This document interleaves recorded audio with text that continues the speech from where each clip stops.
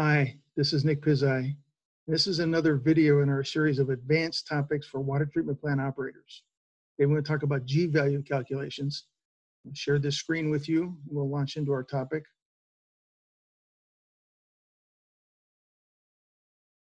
Here we go.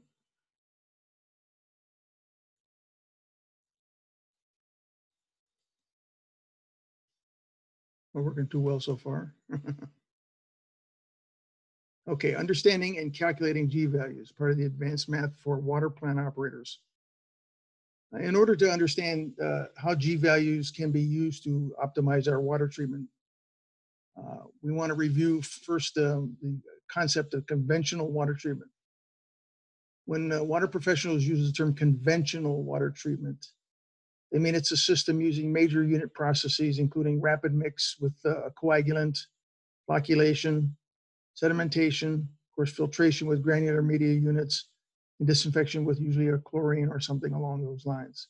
So other types of treatment like lime softening and ion exchange, membranes, that kind of thing, is a different kind of treatment, specialized treatment process, is not considered conventional. The thing about conventional is that all these processes have design parameters attached to them. If you follow them, if you keep within those parameters, you should do okay with your water treatment. So it's helpful to understand each of the components. And today we're going to talk about one of those components. Those design parameters, by the way, follow widely accepted engineering standards. And so as operators, we should understand what those standards are so that we can keep within those parameters. So conventional water treatment with coagulants and rapid mixing, or rather mechanical mixing. In a conventional treatment plant, operators typically add mechanical energy to the water to improve coagulation and flocculation processes. This energy input is typically accomplished through the use of motorized agitators or impellers. The tank that they're going to mix in is going to be a fixed tank. It's going to be a fixed volume, doesn't change. Water flows through it. And we put energy input into the rapid mixture flocculators by the use of these motorized impellers. The energy input, or G value, is relatively violent and short in rapid mixing. Here, we're trying to create the floc particles from scratch by adding the coagulant in there, and we want to make sure that the coagulant gets dispersed to all corners of the unit itself. We want to make sure that every drop of water gets its share of coagulant. So we don't want to be in there too long. We don't want to break up these things, but on average, we're going to be in there less than a minute or so. The energy input in flocculation now is relatively low, but longer in duration in the flocculator. And typically it's going to be tapered as we move through the unit. At the beginning, it's a little bit higher energy. By the time we work our way to the end of the flocculator, it's lower energy. Here, we're trying to provide opportunities for the floc particles that we've created in mixing to start to collide with one another. And the more opportunity they have to do that, the better they're going to have an opportunity to stick to each other once they collide with each other. So the energy input by the mechanical mixture that we put in there provides greater opportunity for them to bounce into one another. It also helps in the last compartment to have enough gentle agitation going so that the particles, which are now becoming heavier and denser, don't settle to the bottom prematurely before they get to the sedimentation basins. Well, typically, we're going to be here less than 45 minutes or so.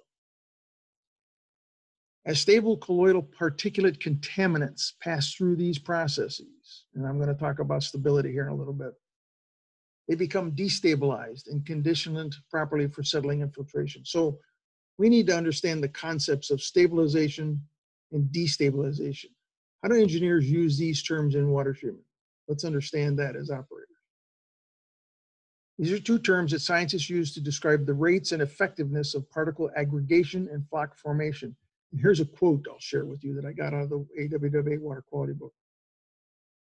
The object of destabilization is to transform a stable suspension, that is one that is resistant to aggregation or attachment to a filter grain, to an unstable one. So we're going to go from stable to unstable. I know that sounds counterintuitive. When I first heard it, I thought that can't be right, but it is. A stable suspension is what we normally find in surface water supplies in Mother Nature. We want to make it unstable in order to treat it properly. So that quote, which I found in the textbook, is supposed to tell us that the bad stuff that we find in lakes and reservoirs probably has been there for months, maybe years, and it exists as stable, discrete units. Each of those little particles that we want to take out, all that, those bad particles, Giardia, crypto, clay particles, anything that's in there that adds to the general turbidity of the water. These are discrete units that tend to stay stable unless we change them somehow. If we don't change them, they're not going to be taken out of the water very easily. So we make those particles unstable by mixing in a coagulant. We destabilize them. We encourage them to start sticking together and grow into bigger particles that are going to settle and be filtered. So let's revisit the important components of conventional pre-treatment processes before filtration. Coagulation and flocculation processes in conventional treatment are largely dependent on these factors. The temperature of the water. We know that in summertime when the water is warmer on a surface water plant, it's a lot easier to make chemical reactions go to their endpoints, a lot easier to settle the water. Just things work better in the warmer temperatures.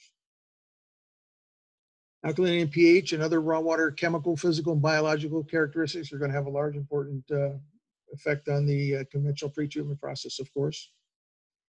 Use of the correct coagulant at the correct dose for those raw water characteristics that we just characterized are going to be important. Of course, we use alum or ferric chloride or polyaluminum chloride. We have to use that. It's got to be the correct one for us, and it's got to have the correct dosage attached to it. Of course, we have to have sufficient detention time and energy input, or what we call the G value, and that's what we're talking about today as we get along. The important value that is used in rapid mixing and flocculation, the amount of energy that we're putting in there. And of course, we have to have sufficient settling time and proper configuration of surface area and overflow rates in our sedimentation basins. And of course, any other treatment chemicals if used. So those are the important components, or most of the important components for conventional pre-treatment processes. So let's talk about one of them, mixing itself.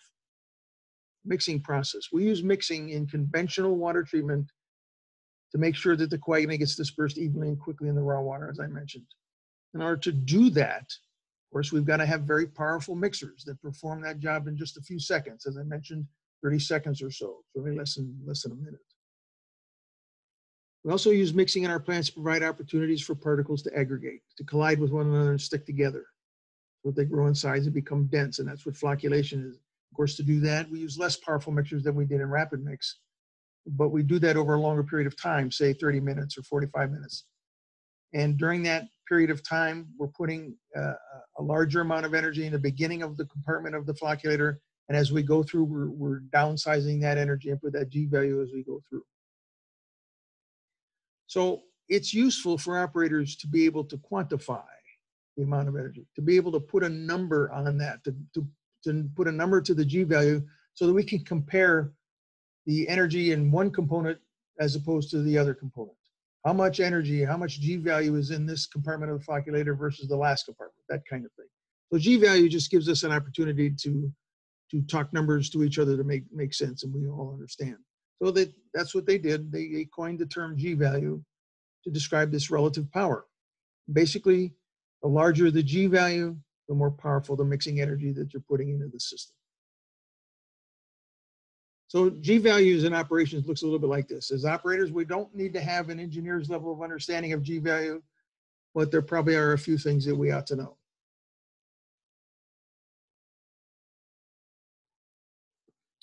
For conventional rapid mixing, G values are normally going to be in the 700 to 1,000 range, certainly in triple digits, somewhere up in their higher range, and maybe even higher for inline mixers.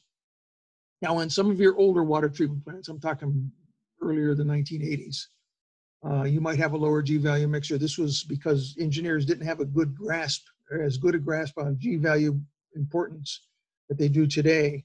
So they didn't tend to design and install very large mixers back then. But you might have even smaller one in rapid mixing.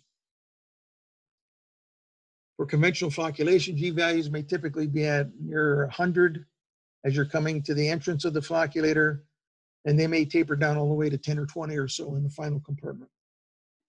That last compartment, as I mentioned, is important. We got to keep enough energy going into the system to continue the flocculation process and not allow the particles to settle out prematurely in the flocculator. We want them to carry over into the sed basin. So we need some energy there.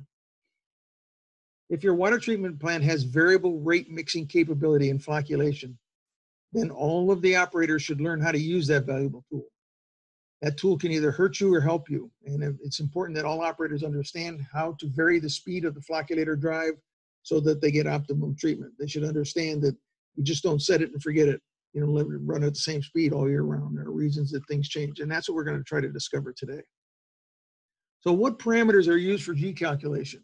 If you can understand these parameters that go into the calculation for G value, then you'll understand why it's important to be able to control what you're doing in the plant.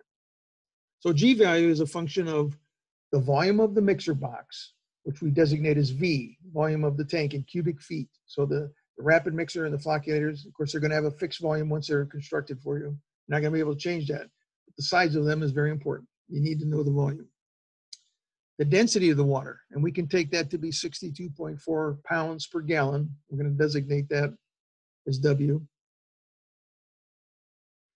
The number of revolutions per second in the mixer, we're going to designate that as N. Revolutions per second, not a minute. The diameter of the impeller in feet, designated as D. So for a rapid mixer, maybe 1 or 2 or 2.5, 3 feet. But of course, for the flocculator, it's going to be a pretty wide system. Maybe in the example I'm going to give you, as much as 12 feet. Gravity, of course, something you can't change, but it's working to be part of the G calculation. And that's fixed at 32.2 feet per second squared.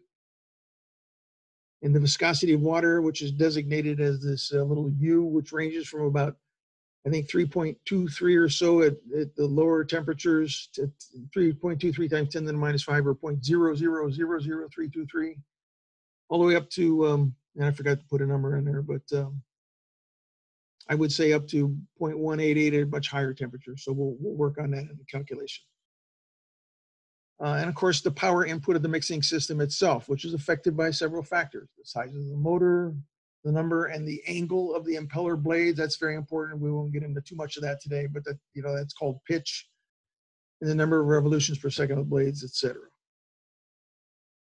So let's look at the G value itself, and we're going to use again the Aquarius flocculator compartment. We're going to use the last compartment of one of their flocculators.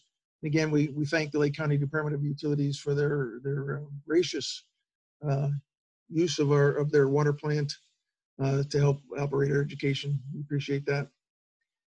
Given the following information, let's calculate G value for the last flocculator compartment, one of the Aquarius flocculators, and using this formula. And you see there that G equals the square root of the power input divided by B and U. B is the volume of the tank, and U is that viscosity of the water. So that kind of makes sense.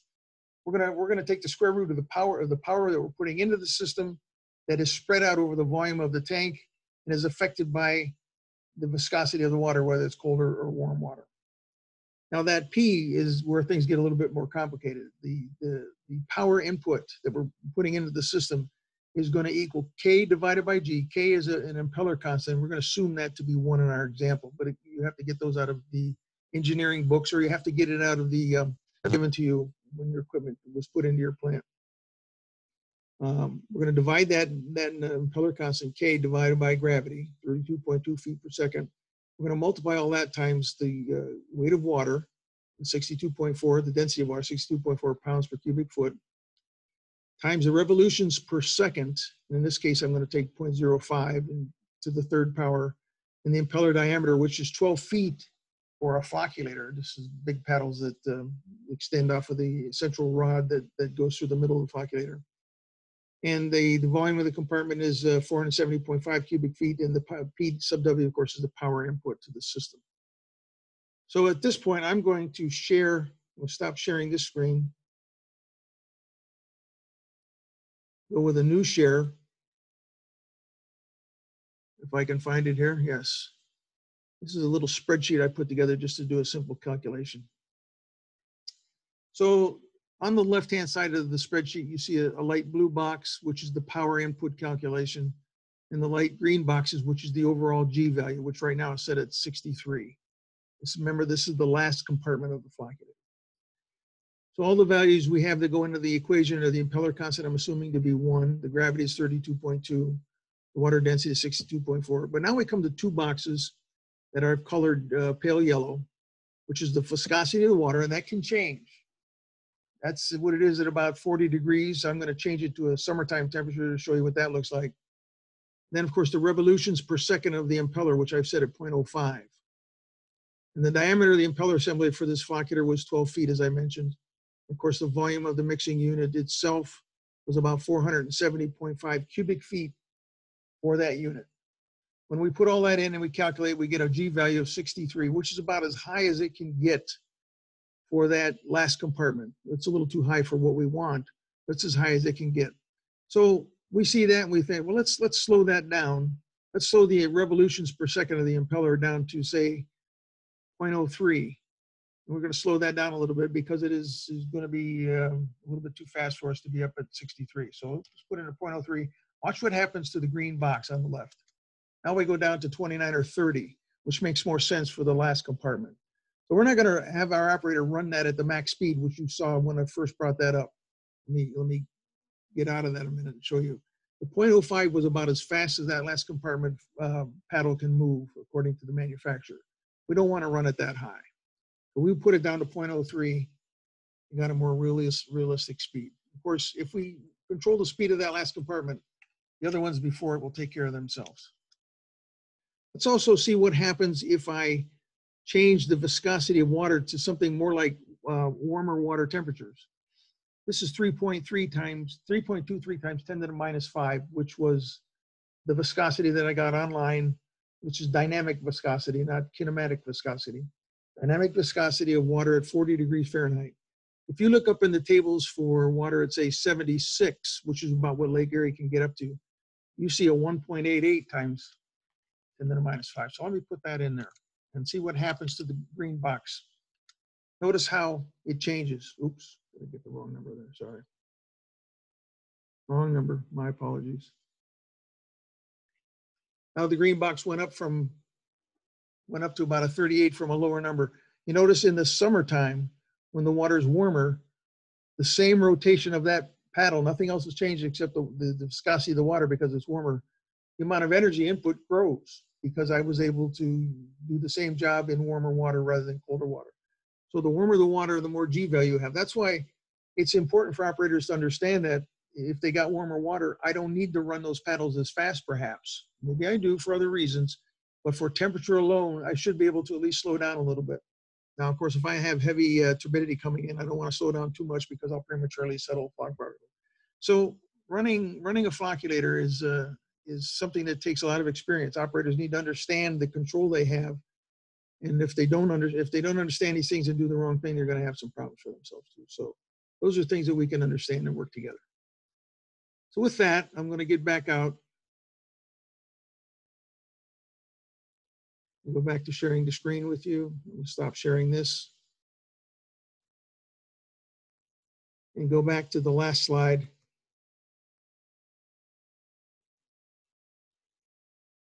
Hopefully you got something out of this today. I know this is an advanced topic. Let's go to this slide here.